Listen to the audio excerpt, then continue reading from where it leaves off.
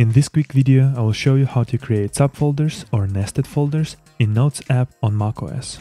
For some reason, Apple made it pretty obscure, but you can actually create nested folders even on macOS High Sierra, and they will be visible on your iOS devices as well without any problems, even those running the latest iOS 13. So all you need to do is to create a folder and then drag it with your mouse or trackpad onto another folder, and then boom, it creates a subfolder, easy as that. I still don't get why Apple couldn't simply add visible context menu to move folders in and out of other folders, but yeah, here you go. You can create even more nested folders within subfolders. Not sure how deep that rabbit hole goes, but it definitely covers my needs anyway. The one thing to note is that at least on High Sierra, which I'm currently running on my Hackintosh, you cannot change the sorting order of the folders. It always gets sorted by the name from A to Z.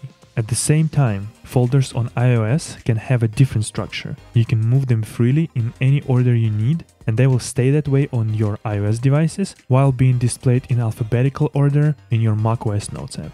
At least this is how it is on High Sierra. Maybe in later macOS versions like Mojave or Catalina, they've added the ability to preserve folder sorting order between macOS and iOS devices, but I cannot confirm it at the moment. If someone can test their Mojave and or Catalina and iOS 13 devices and tell us about the results, please do so in the comment section so we can all learn something new. Thank you.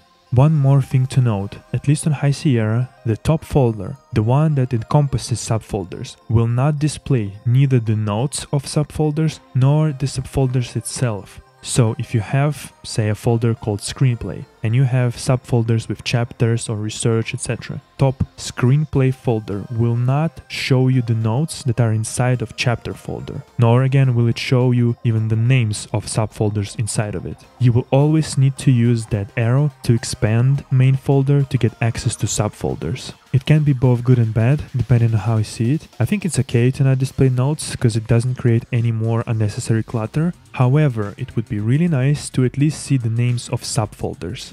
I think Apple has addressed it in either Mojave or Catalina, so if you're running those versions of macOS, please test it and share with us if it's true or not. Be aware though when you delete your folders with subfolders, because you will not be able to restore the same folder structure, because in recently deleted, there will be only notes themselves, not folders, which is a bit of a bummer, so be aware of this quirk.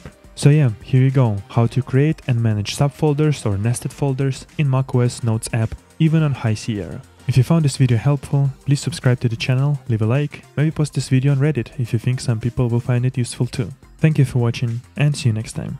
Bye.